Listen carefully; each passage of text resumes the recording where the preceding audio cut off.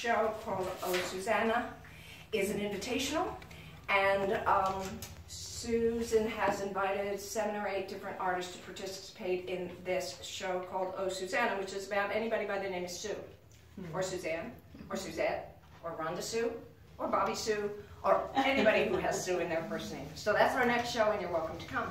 Sometimes people like Mr. Wood here, Bob Wood, will rent the gallery for a month and put up a solo show of his work. He's had 4 now. 2 he has had with partnering with his wife Sandy, who was an art teacher in Boyertown School District for a long time. So we do these shows all the time, and we like to party, as I said, but we don't do just that.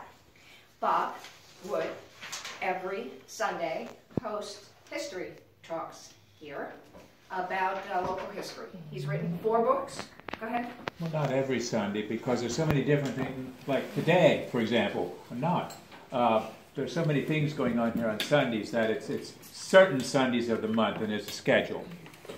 We also hold art classes here for children and adults. We have the most charismatic, enthusiastic art teacher for kids here by the name of Gene Esther. He's absolutely wonderful. Everybody loves him. The kids love him. The parents love him. Art teachers in the district love him. Everybody loves Gene Esther.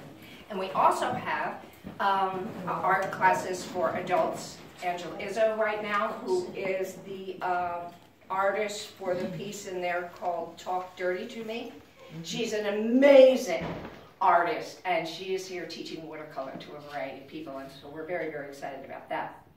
Pamela Hodges, Pamela is our cat lady, as it were, and you can see her books and her exhibit here, How to Be a Cat, okay? Because we all get tired of living in the rat race and need a way to learn to live a little bit differently. Anyway, she has taken many workshops on writing and promotion and marketing and so forth, and is eager to share some of the things she's learned each Sunday of the month for the next year. First Sunday. Did I say? You said I said each, didn't I? Thank you. First Sunday. It's been a busy week. First Sunday of the month for the next year. And her topics are on this flyer here. Come for whatever topic may interest you. I'm eager to learn from Pamela, and I think it'll be a fun time. Finally, one of our artist members, Deborah Hamburger, who has work in this current exhibit and has exhibited with us from our very beginning, is doing a workshop especially designed for artists called The Art of Your Finances, knowing that sometimes artists are thinking, how can I make a living at being an artist? And so she has 2 workshops scheduled, one on March